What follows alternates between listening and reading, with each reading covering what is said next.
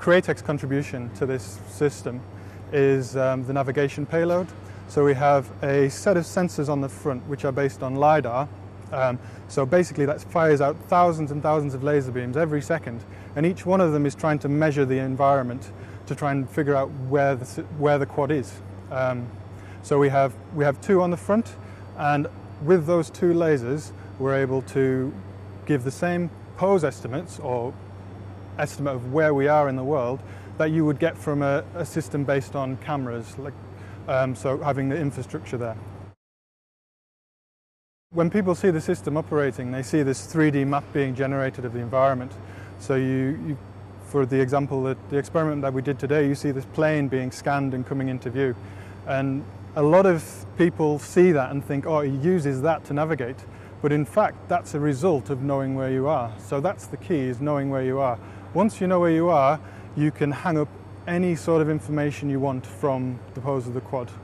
So say, for example, we go up, we fly, we generate that map of the 3D point cloud of the aeroplane, and then if we've got cameras on board, if we've got any other sensors, we know exactly where all that data was captured. So for example, a flight engineer or an engineer looking at the plane, making sure that it's flight ready, can go up there and potentially see a model of the plane that we've scanned with the lasers, click on the model, and then they see a high resolution image of that part of the plane.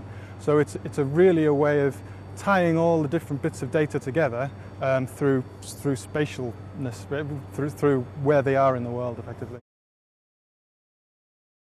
When you have this system running and the system knows where it is, and it knows things around it where they are, so it knows where it can and can't fly, so then if it has that knowledge, it can then go and control itself and move around. So say, for an example experiment, or an example mode of flight would be the thing takes off, and because it knows where it is, it can hold itself in position the same way the drones that operate outside do with GPS.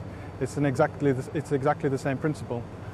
So an operator would then be able to see the output of the system, they'd be able to see the position of the quad, and they could potentially click to a location and the quad could then move to that location. So that's what we're aiming for. That's the future, basically, of what this project will be able to achieve.